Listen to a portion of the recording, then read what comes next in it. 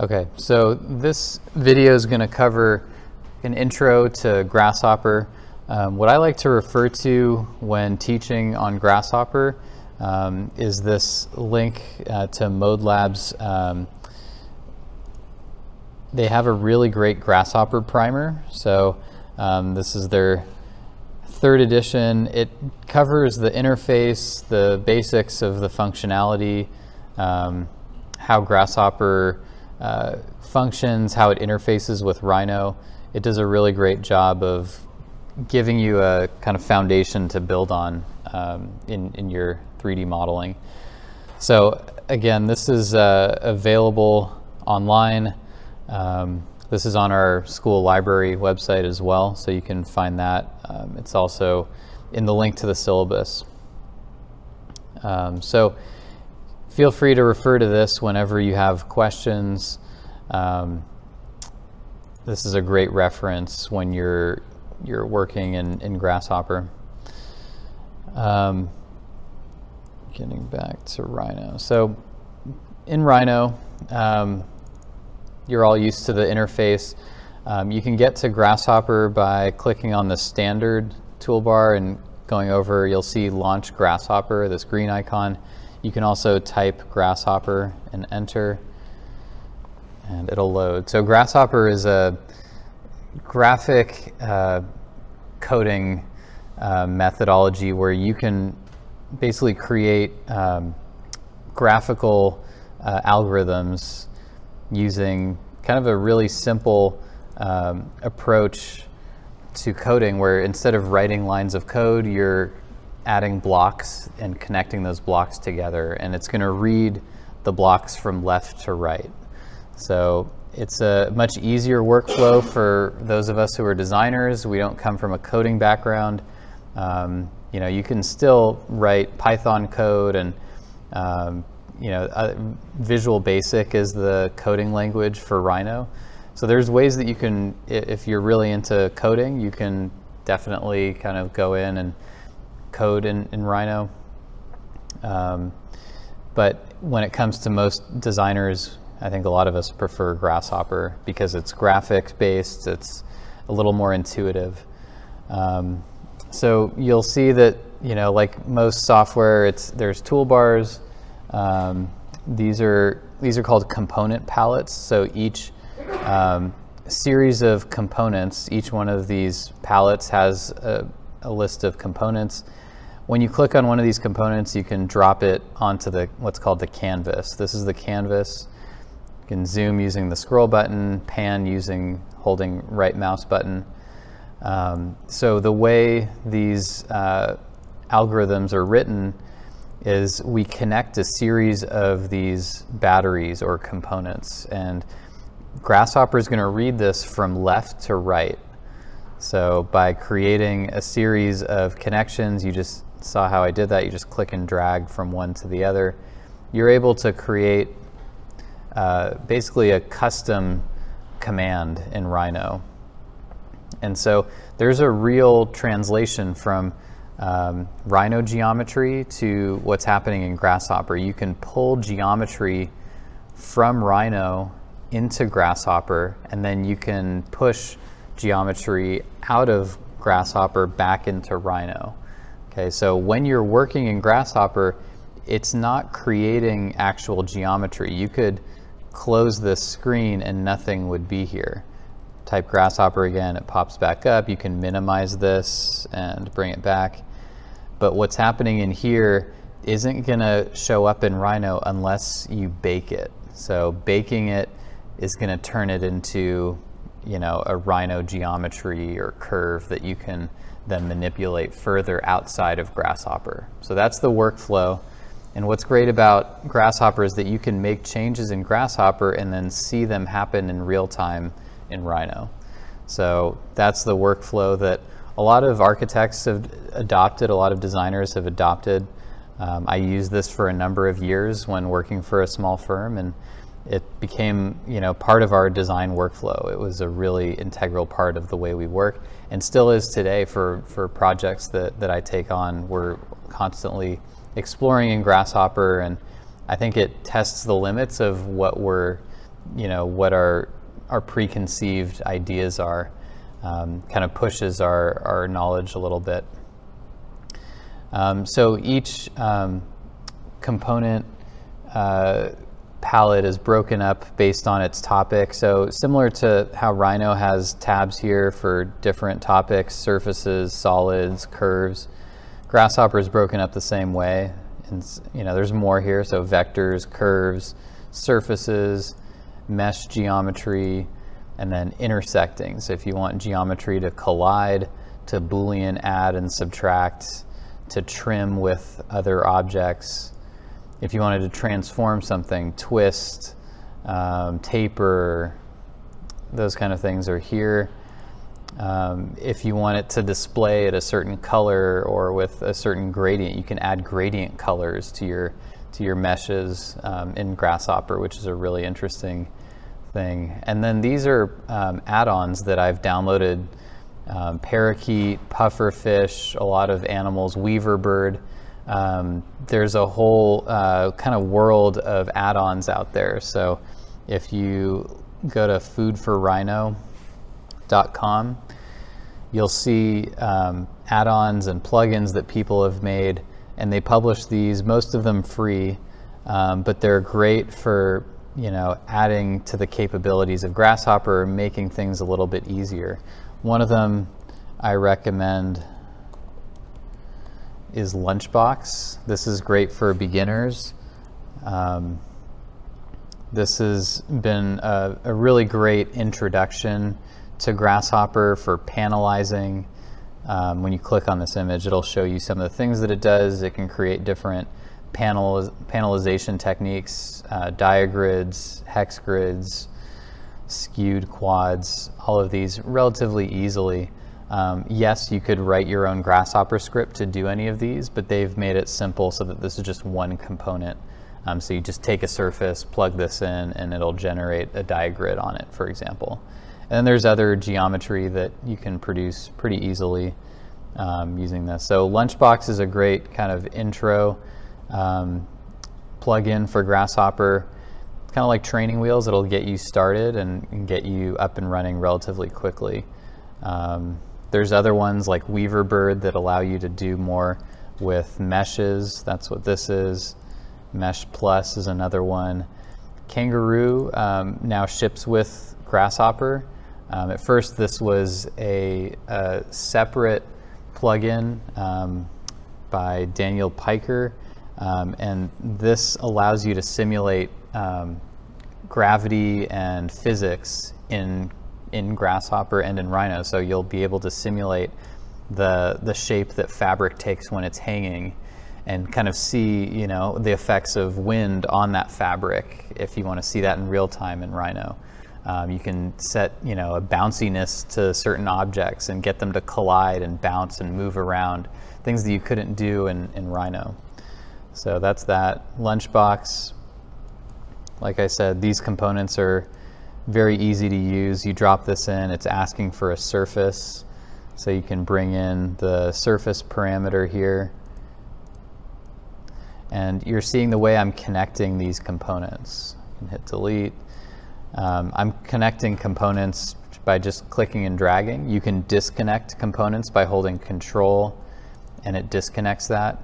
If you wanted to connect multiple components together, you're going to hold Shift. So if I were to just connect these, it's going to disconnect this one. However, if I hold Shift, then you'll see this, my cursor turns green underneath it, and then you can connect multiple surfaces. So what I want to do is create those surfaces in Rhino and then bring them into Grasshopper. So if I create a 4-point surface in Rhino like this, and then what I'm going to do is go into Grasshopper, select the surface component, right click, set one surface, and then I can click on that surface. And so it's generating a diagrid based on this component here. Okay, and I actually don't need the second one, but you can see how when I manipulate this surface, it's going to manipulate this in real time. So Okay, so turning control points on, I'm able to manipulate the surface, and you're seeing it being panelized in real time. Okay, and so once you have the panelized geometry that you want, you can select this, and the way that we bake it is by using the middle mouse button. You can middle mouse click, and if you see this egg icon, click bake, and you'll see that get baked into Rhino. So now I can close Grasshopper. If I go to shaded view, hide my original surface, and then you'll see that now I have this panelized surface. I have this diagrid geometry. So again, this is the workflow going from Grasshopper, baking it into Rhino. So whatever you select, right, let's say I wanted to bake that original surface. Middle mouse click, bake. Now I've baked another surface of that. Right, so whatever you select and then middle mouse click and hit bake, that's what it's going to bring into Rhino. Okay, so you can use this workflow for a number of different things. You know, it can make your life easier. You can make it for, you know, the mundane tasks that, like creating stairs or creating a curtain wall, that are very time consuming to model. Like if you wanted to model a guardrail and you wanted that guardrail to adapt to the edge of any surface. Right, so I can hit Control Z a few times, bring that back. Like let's say we wanted to create a handrail around this entire surface. Let's say this is the roof of your building, but you wanted a handrail that runs along the entire perimeter. I'm going to delete that component. So, you know, there's ways that you can do that. I can extract the edge from this surface in Grasshopper, move that edge up a certain distance, and then pipe that curve all in Grasshopper, so that the beauty of that is as I manipulate this surface, it's going to update in real time in Grasshopper. And if I save this file, I'll be able to use this on other projects that I have where I want a handrail on a surface.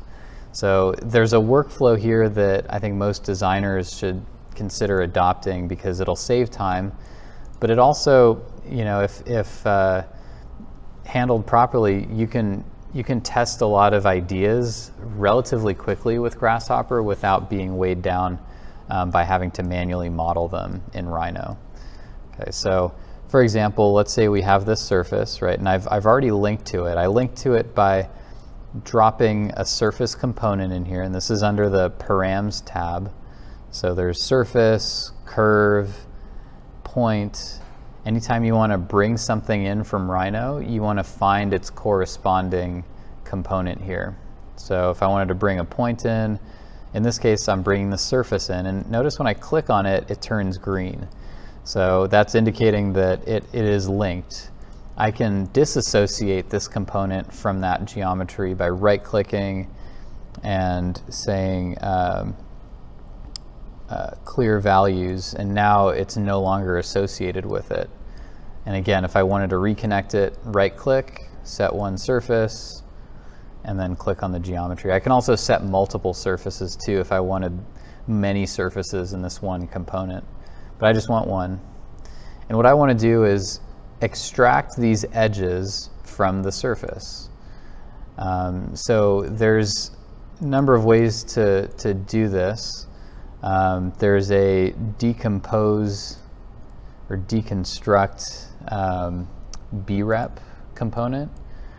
And so when you click on, so each of these component palettes, they have their own drop down. So you can select this and then find deconstruct brep that way.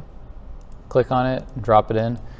Or you can just double click on the canvas and type deconstruct. If I know the name of it, I can start typing it in and just find it that way. So there's a number of different ways you can pull in components into Grasshopper. Okay, so here I have my surface, and whenever you bring in a component, look at what it's asking for, right? Like these are the inputs, these are the outputs. So mouse over the inputs and it'll say, okay, it's looking for a base brep. Okay, so it's asking for geometry, and then it's going to output faces, edges, and vertices. So this is what's going in, this is what's coming out. So it's going to basically decompose or deconstruct whatever geometry we give it. So I'm going to plug in a surface, see if that works. It's asking for a B-rep, and surfaces are included in that. And so if I mouse over this, it's actually going to give me some text telling me what it's pulling out. So it says one locally defined surface or defined value, and it's an untrimmed surface. Here we have 4 edges, so it's pulling out each edge into this component. And it's also pulling out 4 vertices. So it's found, if I click on this, it'll turn green. It's found the vertices, it's found the edges, and now I can take these edges and do something with them. So if I wanted to make this a handrail, I would take this edge, move it up, let's say 4 feet. So I'm going to move this up 4 feet. So I can type 4, and the number slider is going to pop up. Okay, so this number slider allows me to change the values, and you'll see how that changes the height in real time. Okay, and so whenever you're creating a script, or Grasshopper definition as we call it, what we want to do is kind of come up with a game plan first. So we like to write out the pseudocode first. So in this case, the pseudocode would be step 1, extract the edges. Step 2, move those edges up maybe 36 inches or 42 inches. Move them up a certain distance, right? So I'm going to move them in the Z direction. Then I'm going to pipe that curve.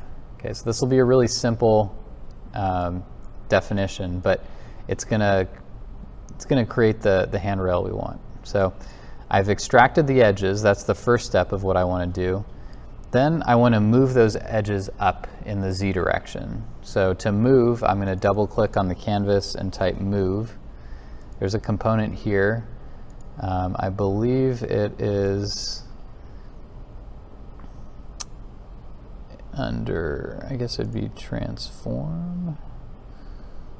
Yeah, it's under Euclidean. So if you go to transform and then you go to move, that's where this move component comes from. Again, you can double click on the canvas and just start typing it, and you'll see it show up.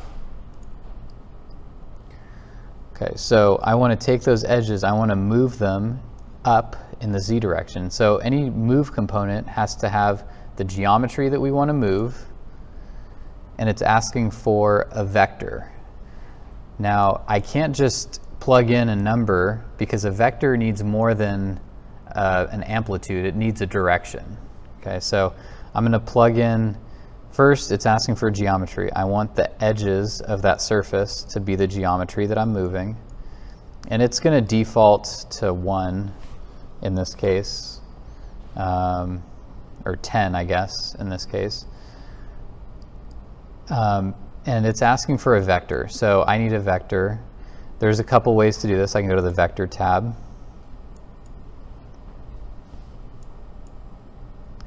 And on the right, one thing to note, when I'm working, always go to display. When you're first opening Grasshopper for the first time, you want to go to view and make sure obscure components is checked.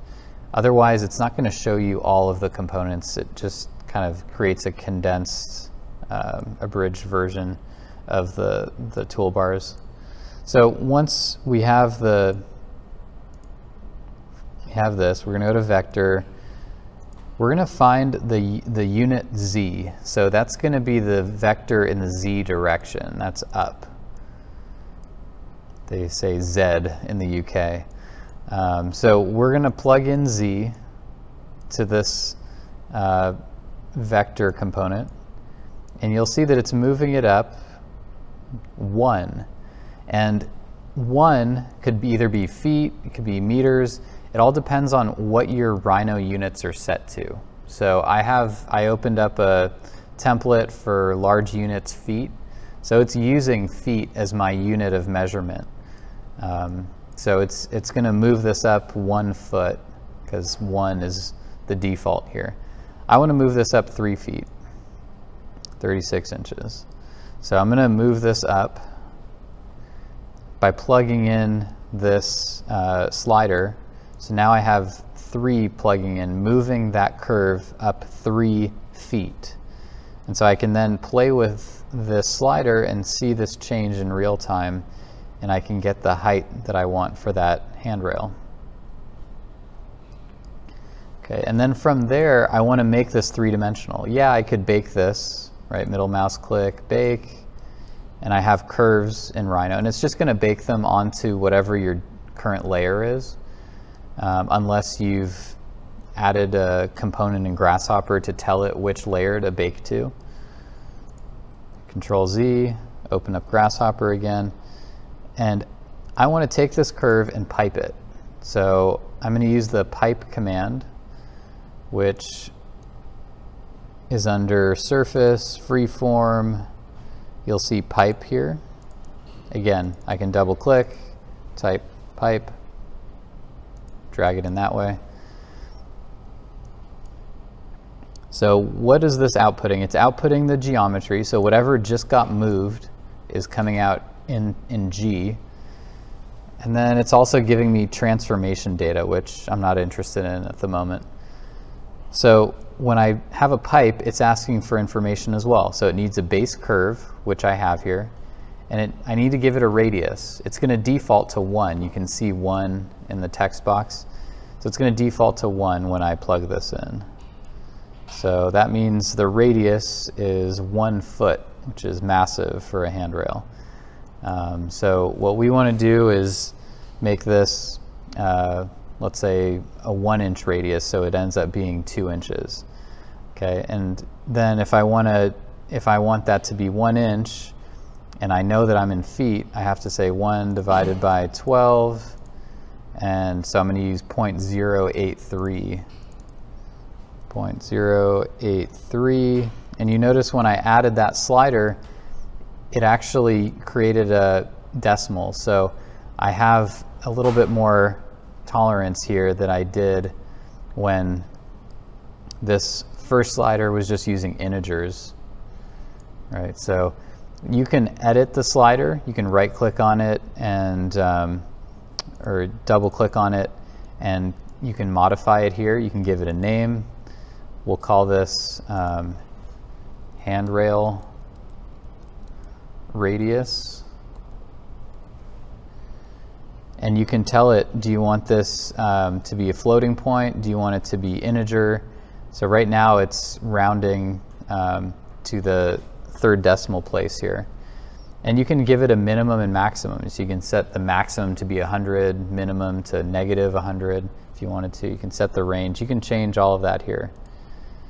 So now it updated to the name of my slider here, handrail radius. And this is a good habit to get into, because when you're writing really long scripts, you're going to forget what you're writing, right? You're going to forget little things. Why did I put this component here, right? So another way to help remind yourself is to select components. You can middle mouse click, and this little amoeba icon is group. So I can group these components together, and I can name the group. So if I wanted to name this move edge, I can right click on it, and then up here there's an empty text box. I can just type move edge, enter, and now this has been given a name. And so later on, when these algorithms become really long, you can kind of subdivide them this way, and you won't forget what you were doing with that component, or a series of components. So the handrail radius is going to be going into this thing that we just piped. So it's asking for the radius. That's what we're supplying. And again, you can change this and watch it react in real time. Okay, and then once we're happy with that, we can bake it. Let's say we wanted to put verticals in this. We wanted to create some kind of balustrade, or we wanted an edge of our, maybe this is a glass handrail. What we could do is take that, you know, we have the pipe, we're going to leave that off to the side. What I want to do is take this edge, divide it into points, and then also divide the original curve into points, and then connect those two lines with lines, right? So we'll have a bunch of verticals connecting these. Okay, so there's another really simple component. If you go to curve, there's a series of, under division, you'll see divide curve. There's different ways to do it. You can divide based on length, or you could divide based on the number of segments you want. In this case, I'm going to divide based on the length. So assuming I want maybe 3 feet between balustrades for this handrail, it's asking for a curve and the length of the segment. So this is my moved curve. Right, that's the one that I've moved up already. I can plug that into this C. And it's also asking for a length. So I'm going to say 3 feet. Just type 3. And so every 3 feet, you'll see that there's a point now emerging. And so that's going to give me even spacing around this whole thing. And so I could do the same. I'm going to take this, just kind of move it up to create an organized canvas here. I'm going to take this, Control C, Control V, pasting it down, and instead of plugging in the moved line, I'm going to plug in the original lines. Okay, so now these are also being subdivided, and those are here. All right, so I have the original points and the moved points. I can then take that, between those 2 points, I can generate a line. So under curve, primitive, you'll see line. And this is a really simple component. It just creates a line between 2 points. In this case, it's a series of points. I have 68 points just in this one component, 68 points in this component. So I'm going to plug this into that, and then B. And now you'll see that I have verticals emerging, connecting the dots between A and B. All right, so now I have all of these verticals. I can then pipe them as well. And I could either plug them into this. Again, I can hold Shift, plug them into that. Or if I wanted to give them a unique radius, I would copy this. So first I'll disconnect that component by holding Control, disconnected. Then select the pipe component I want, Control C, Control V, plug that into these lines, and now I can play with this radius independently.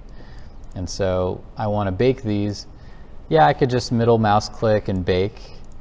And then when I go into Rhino, each of these will be independent.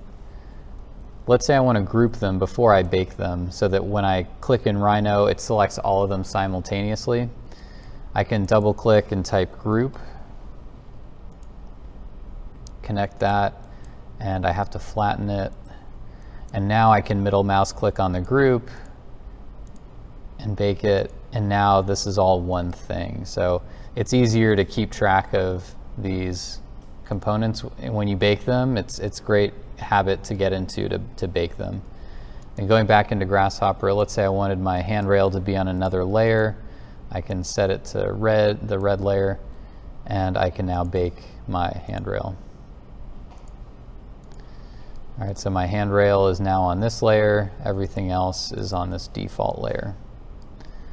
All right, and so make sure to get in the habit of saving a lot. So make sure to save your Grasshopper file. So make sure to save your Grasshopper file so that when you close this, right, also save your Rhino file. So I'm going to save this.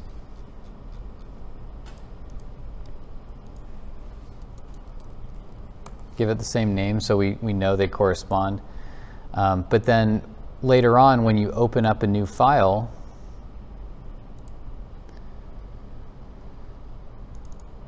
and I have a different surface, let's say I just type plane, create a surface here,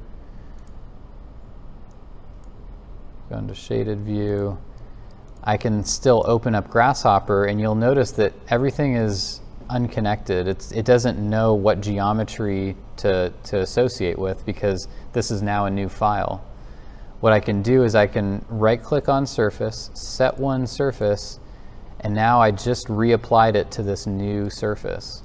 So if you have a lot of tedious modeling that you do in every project that you do, like stairs or handrails, this could be a really effective workflow, so that you can just save this Grasshopper file, and I'll know that now this is my handrail generating script.